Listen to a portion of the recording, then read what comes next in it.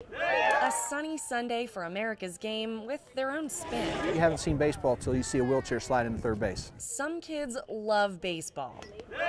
Steven Robinson is baseball. Steven thinks he owns the Rockies. I mean, he truly thinks he owns them. So whenever they win, he wins. So when he got a chance to come out here and actually play, and we're the Rockies team, obviously, it means everything to him. Thanks to the Challenger League, Steven sports the same jersey as his idol, Troy Tulowitzki. And today, he hit a grand slam. What do you say to that? Yeah. Steven is the pitcher. His friend behind the plate is Ben. I catch a ball. They don't care about RBIs or the score. Their progress makes them winners. He was very good.